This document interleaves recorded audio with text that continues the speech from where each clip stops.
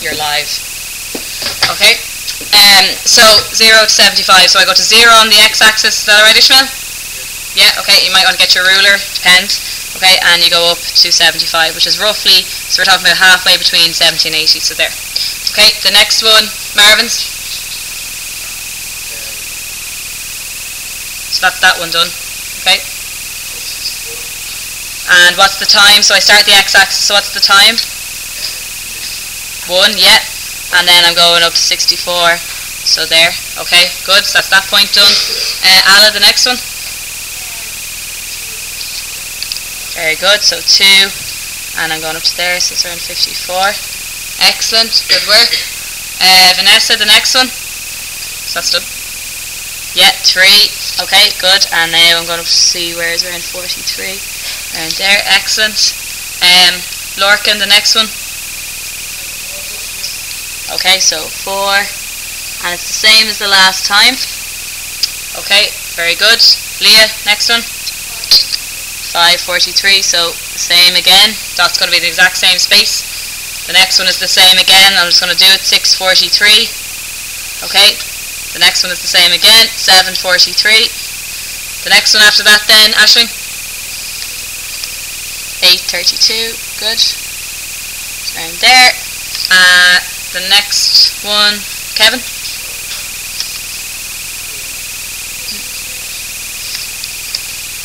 Oh yeah, sorry. Okay, 922. Yeah. So these lines have cut off me there. It's around there. Okay. And then the very last one then. Andrea?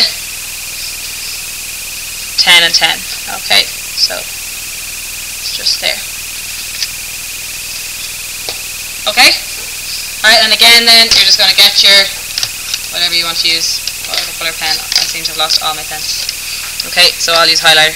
So we're going to get the highlighter, join the first lines, stop, because obviously now we've got a horizontal line, and then join the lines down again. Okay? Happy enough with that? Okay, so there, that's it. That's your graph done. Okay? Most common mistake is that people forget this point here. They always forget the one at 0 for some reason. Don't forget, if it's in the table, there has to be a point on the graph. Explain the shape of the graph that you've obtained. So explain this again to me. David.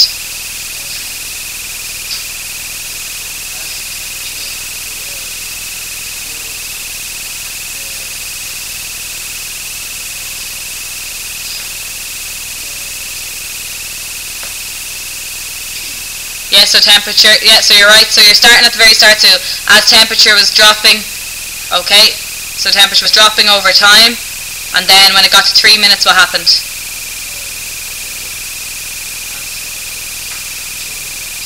It was, yeah, excellent, so then it starts to change state until 7 minutes, and then it starts to cool again. Okay, so we say that again. So over time, up as far as 3 minutes, okay, it's starting to cool, the acid is cooling down. When it hits 3 minutes, it changes state, so it's latent heat, no change in temperature, it's changing state.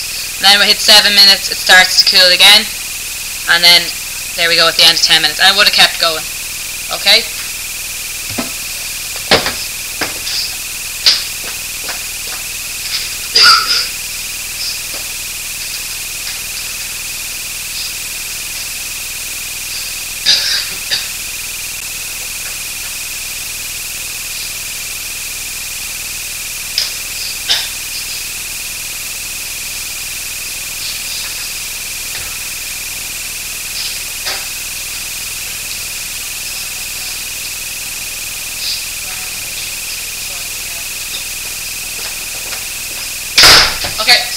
And then use the graph to estimate the melting point. So the melting point again is when, if an ice is melting point, it changes from solid to liquid. So Aaron, what's the melting point there? When's it changing state? 43 degrees. Yeah, 43 degrees.